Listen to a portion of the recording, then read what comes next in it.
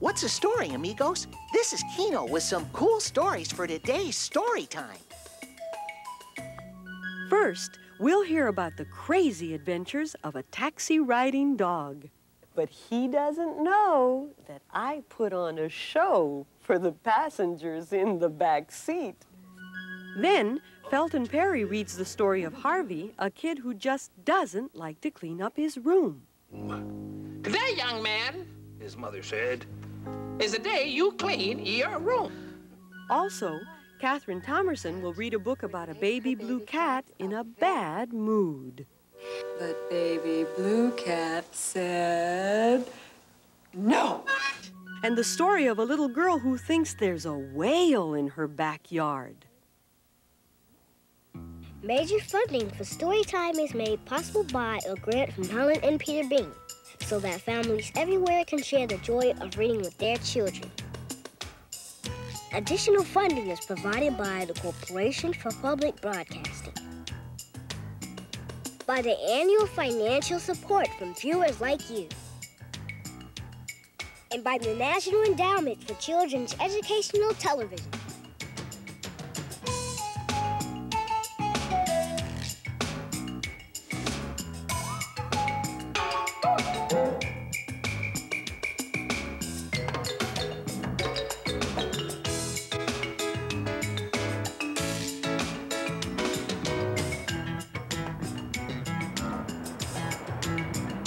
Whoa, this is so cool, Lucy. I've always wanted to come to the Children's Museum.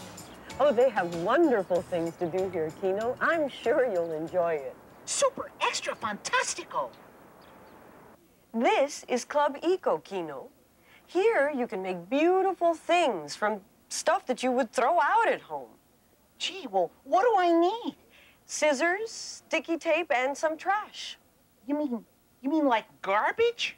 That's exactly what I mean. Club Eco is all about finding new uses for stuff that you usually throw away. It's a form of recycling. Oh, we've been studying recycling in school. You know, like cans and plastics and old newspapers, stuff like that. Well, that's what we'll use for our project. Let's see, what have we got here? We have some cardboard, cardboard and little pieces of plastic, all kinds of stuff. Yeah. Well, what would you like to do with this? Throw it away. No. I mean, what would you like to build with it? Oh, gosh. Let me see. How about a little truck? All right. Okay. Let's see, what do we start with first? Let's see. How about those little pieces of wood there? They could be the wheels. Yes. Yeah. Oh, and there's a piece of cardboard that could be the side. How about that? Oh, great. Yeah. Yes. There we go. Look at that. Boy, check it out, Lucy. We made a really cool truck. We sure did, Kino. And you know what's important is that you found a way to take trash and create something interesting out of it. Yeah, this was really fun. What else can we build? Let's see, well, we've got a whole bunch of feathers. What do you think we could do with that? Let's see, build a chicken? No. Oh, how about a headdress? Oh, yeah, we can make a beautiful headdress with the feathers. Chicken. This is the city street room. Here, you can pretend to be a motorcycle policeman or a bus driver. Oh, that's really very, very interesting. But hey, Lucy, you know what? What?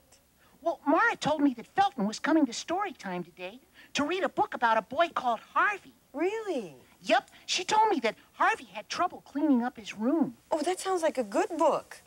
Oh, well, I have a book here, and if you'd like to hear it. Oh, yes, let's. All right. This is The Adventures of Taxi Dog by Deborah and Sal Baraka and illustrated by Mark Buhner. My name is Maxie. I ride in a taxi around New York City all day. I sit next to Jim. I belong to him. But it wasn't always this way. I grew up in the city, all dirty and gritty, looking for food after dark. I roamed all around, avoiding the pound, and lived on my own in the park. One day, a car stopped, Its tire had popped. Out stepped a tall man I could see. He came over and said, as he patted my head, "Are you lost? You can come home with me." Did I hear right? Oh, boy, my tail wagged with joy. I jumped right up on the seat. He said, "My name's Jim."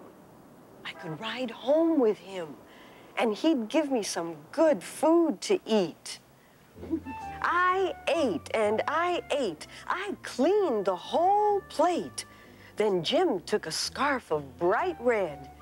He tied it around me, so glad that he found me, and kissed me on top of my head. My wish had come true. I would start life anew. At last, I had a warm home with someone to love me and take good care of me.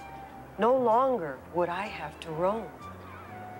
Jim said, "Your name's Maxie. You'll ride in my taxi. We'll ride all over the town. We'll see all the sights, all the streets and the lights. We'll go riding uptown and down. There's so much to see. Every building and tree with people and cars everywhere. All the interesting places. New friends and new faces each time we pick up a fare." One time, a big lady who said she was Sadie was singing that night in a show.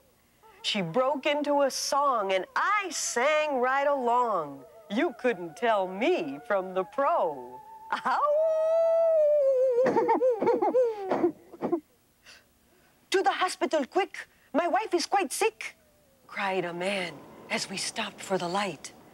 "Our baby is due!" And like lightning, we flew. We made it in time. What a night! Sometimes, when it's slow, to the airport we go.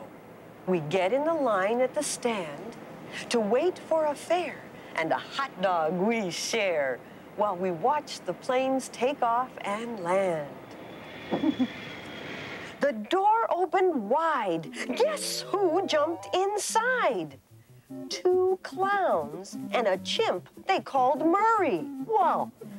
"We're performing at 8, and our flight came in late to the circus, and please try to hurry." We get such big tips on most of our trips. Jim is surprised at this treat, but he doesn't know that I put on a show for the passengers in the back seat. Look at the little glasses and the nose. Yeah. Yeah, that's funny. At the end of each day, when we've earned our pay, we drive the cab back to its spot, where our boss, named Lou, says, "Hi, how'd you do? Have a biscuit." He likes me a lot. It's just like a dream. Me and Jim, we're a team. I'm always there at his side. We never stand still. Every day's a new thrill. Come join us next time for a ride. Oh, boy, that's what I call a story with a happy ending. I like that book. I'm glad you liked it, Kino. Yep, the story was good, and the museum was good. But Lucy, can we go back now? Right now? Well, yeah, because Mara said that they would read more stories, and I bet they're about to get started. And I can just feel it in my bones. I also have a surprise for Mara. Oh, well, let's go then.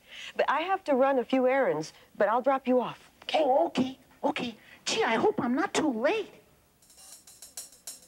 This book is really good. I'm sure you'll enjoy it. Oh, great. Yes. Hey. Do you know this one? Yeah, I think I've read this one. You do it? This one's about Harvey. Wait. Don't start the story without me. Oh, aren't you going to read the story about Harvey cleaning his room? Felton, did you always clean your room when you were a kid? Look, that's another story.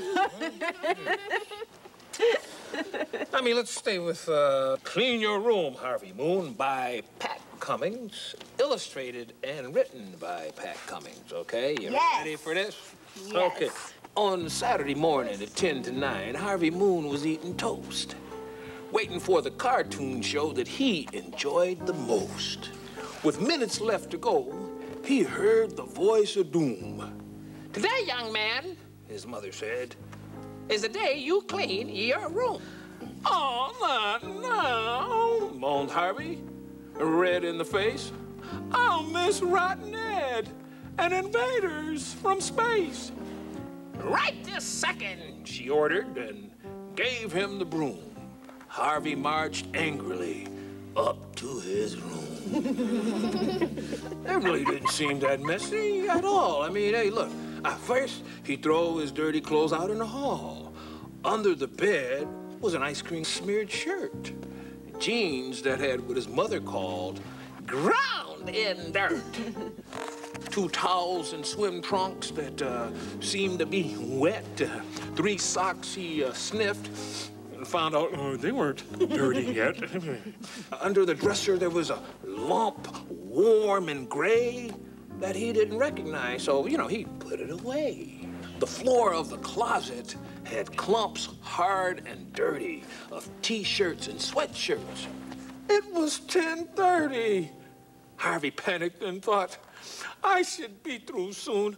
I'll eat lunch while I watch Creature Zero at noon. Yay! He's grabbing marbles and crayons and flat bottle caps and 2 of his own special lightning bug traps and the softball he couldn't find last Saturday. 1 toothbrush, 1 helmet. Nope, he put them away.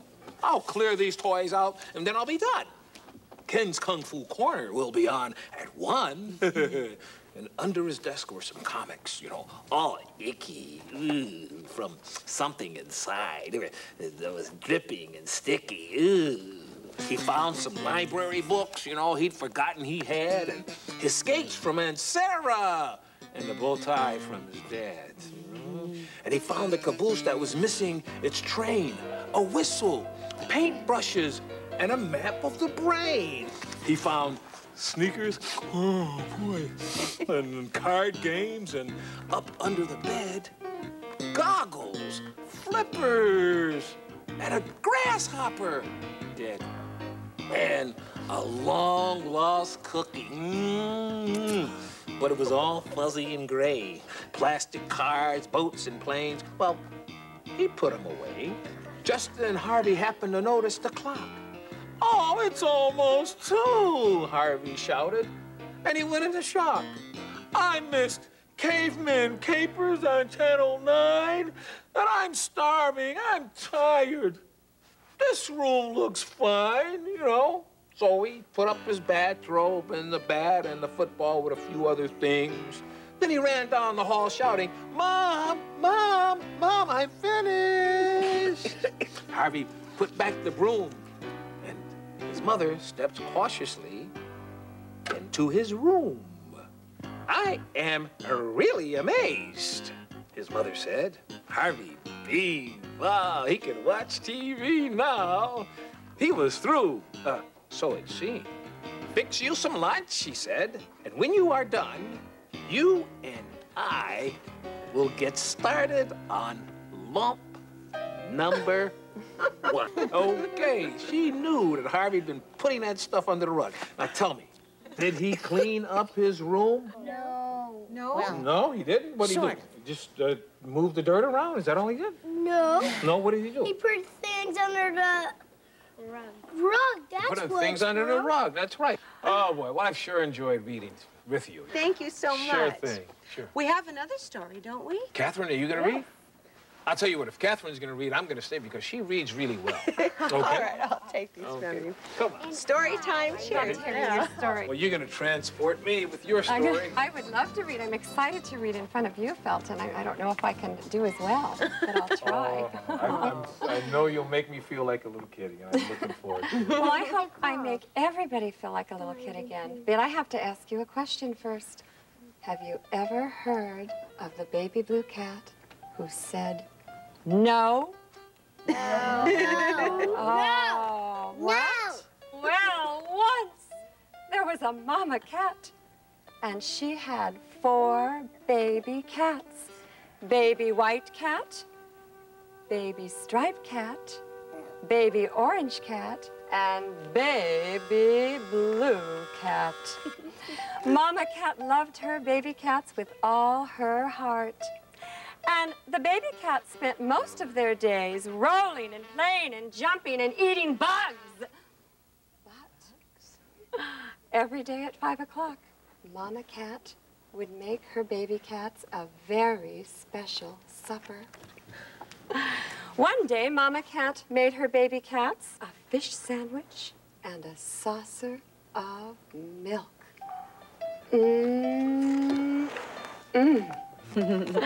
Mama cat asked her baby cats if they liked their supper. Said baby white cat. Said baby striped cat. Said baby orange cat. But baby blue cat said, no! Mama cat said, if you finish your sandwiches and drink all of your saucer of milk, you may each have a cupcake. Would you like that? Said baby white cat. Said baby striped cat. Said baby orange cat. But baby blue cat said, no! Mama cat asked her baby cats if they would like to climb into bed and hear a wonderful bedtime story. Said baby white cat. Said baby striped cat. Said baby orange cat. But baby blue cat said, No! What did he say? No! Mama cat tucked baby orange cat, baby white cat, baby striped cat into bed, and she read them a wonderful bedtime story, and they went fast asleep. Baby blue cat sat all alone at the kitchen table, except for his fish sandwich, his saucer of milk, and no cupcake. Mama cat came in and asked baby blue cat if he were sorry for the way he acted. And baby blue cat said, no. Mama cat sat in her favorite chair. Oh, my, she said. And she looked very, very sad. Baby blue cat quietly went into Mama cat, and quietly he crept up onto her lap. Row, he said, I'd like my supper. Row, he said, and I'd like a cupcake. Row, he said, and I'd like to hear a bedtime story. and Row, he said,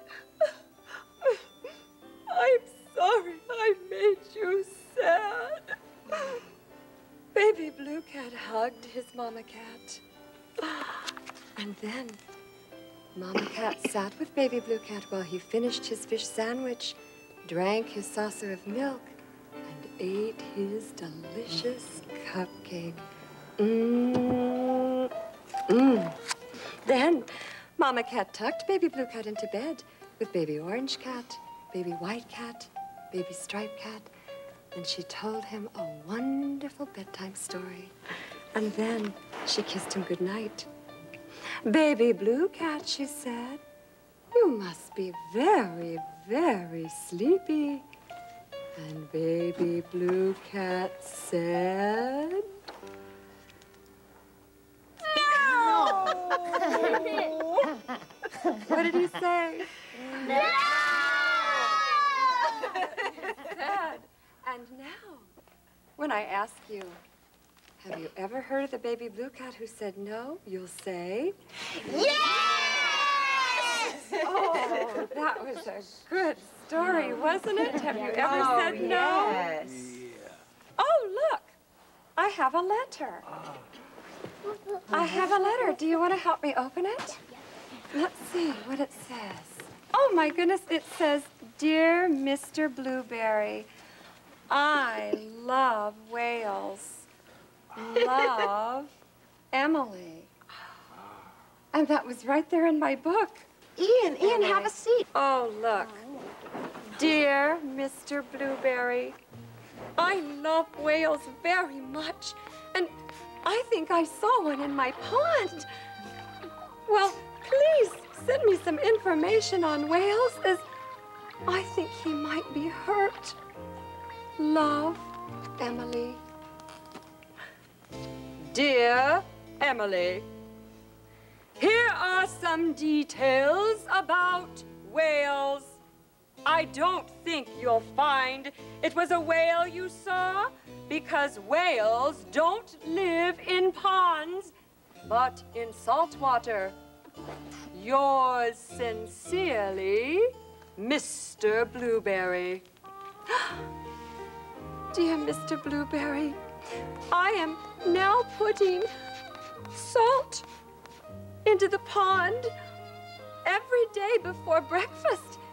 And last night, I saw my whale smile. I think he's feeling better. He might be lost. What do you think? Love, Emily. Dear Emily, please don't put any more salt in the pond. I'm afraid there can't be a whale in your pond because whales don't get lost. The whales are too big for a pond. They always know where they are in the oceans, though. Yours sincerely, Mr. Blueberry. Dear Mr. Blueberry, tonight I am very, very happy because I saw my whale jump up and sport lots of water. He looked blue. Does this mean he might be a blue whale? Love, Emily. P.S. What can I feed him with? Dear Emily, blue whales are blue and they eat tiny shrimp-like creatures that live in the sea. However, I must tell you that a blue whale is much too big to live in your pond. Yours sincerely, Mr. Blueberry. P.S. Perhaps it is a blue goldfish. Dear Mr. Blueberry, last night I read your letter to my whale, and afterward he let me stroke his head. It was very exciting. I secretly took him some crunched up cornflakes and breadcrumbs, and this morning I looked in the pond and they were all gone. I think I shall call him Arthur. What do you think? Love, Emily. Dear Emily, I must point out to you quite forcibly now that in no way could a whale live in your pond. You may not know that whales are migratory, which means they travel great distances each day. I am sorry to disappoint you. Yours sincerely, Mr. Blueberry. Dear Mr. Blueberry, tonight I'm a little sad. Arthur has gone. I think your letter made sense to him, and he has decided to be migratory again. Love, Emily. Dear Emily, please don't be too sad. It really was impossible for a whale to live in your pond. Perhaps when you are older, you would like to sail the ocean studying and protecting whales. Sincerely, Mr. Blueberry. Dear Mr. Blueberry, it's been the happiest day. I went to the beach, and you'll never guess, but I saw Arthur. I called to him, and he smiled. I knew it was Arthur because he let me stroke his head. I gave him some of my sandwich, and then we said goodbye. I shouted that I loved him very, very, very much. And I hope you don't mind, but I said that you loved him too. Love, Emily, and Arthur. Yes. Nice story. Thank you, Catherine. That was wonderful, Catherine. Thank you so much for being with us. And thank you, Felton. I hope you come again. And Kino, thanks for inviting your wonderful friends. And thanks for bringing these great books. Oh, you bet. Will you come by again? Oh, sure. Oh, but before we leave, I'd like to tell you about another dog book. Except it isn't about Maxie the dog. May I? Oh, of course, of course. Okay, well, when I was little, I thought that Clifford the Big Red Dog by Norman Bridwell was really a cool book. Yes, I love this that's book. Oh, and I want to tell you about a great book about cats. But it's not about a baby blue cat. No? No. It's called Millions of Cats. Millions of cats? Mm-hmm. Gee, I don't even see one around here. Oh, it's a book, and it was written by Wanda Gag, Kino. Well, bye-bye for now, and bye-bye to all of you. Please come again sometime for another story time. And remember, keep a story in your heart. Wasn't that great?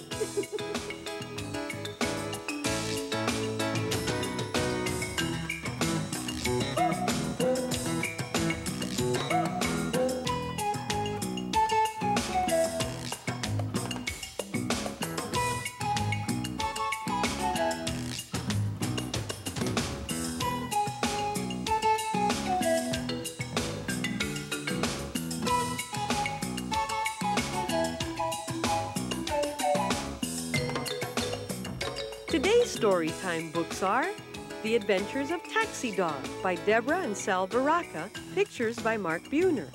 Clean Your Room, Harvey Moon by Pat Cummings. The Baby Blue Cat Who Said No by Ainsley Pryor. Dear Mr. Blueberry by Simon James. Millions of Cats by Wanda Gog. And Clifford the Big Red Dog by Norman Bridwell. You can find these and other books at your local library.